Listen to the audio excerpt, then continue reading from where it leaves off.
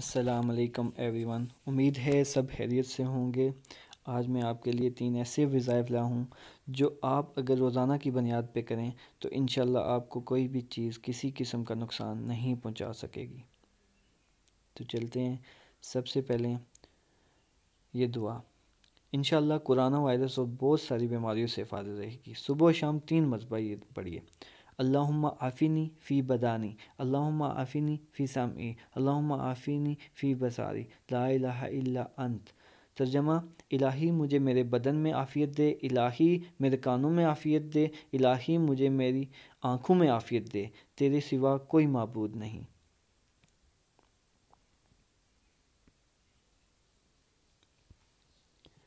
ہر تکلیف سے محفوظ، بسم اللہ الذی لا یضر مع اسمہ شیء فی الارض ولا فی السماء وہو السمیع العلیم۔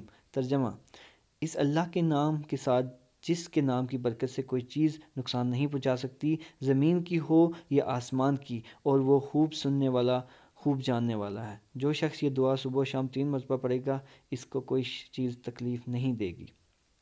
نبی کریم صلی اللہ علیہ وسلم کا ارشاد ہے کہ جو شخص مندرجہ بالا دعا بوقت صبح 3 مرتبہ پڑھ لے اسے شام تک، اور جو بوقت شام 3 مرتبہ پڑھ لے اسے صبح تک کسی شے سے تکلیف نہیں پہنچے گی۔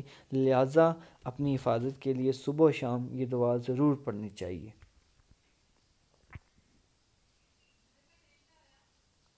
تمام فکروں سے آزادی کی دعا، حسبی اللہ لا الہ الا هو علیہ توکلت وہو رب العرش العظیم۔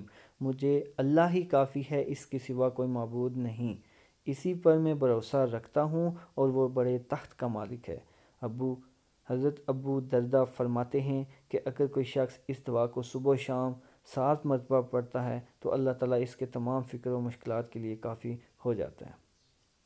امید ہے آپ سب کو میری آج کی یہ ویڈیو کافی پسند آئی ہوگی اور انشاءاللہ آپ کے لیے کافی فائدہ مند ہوگی۔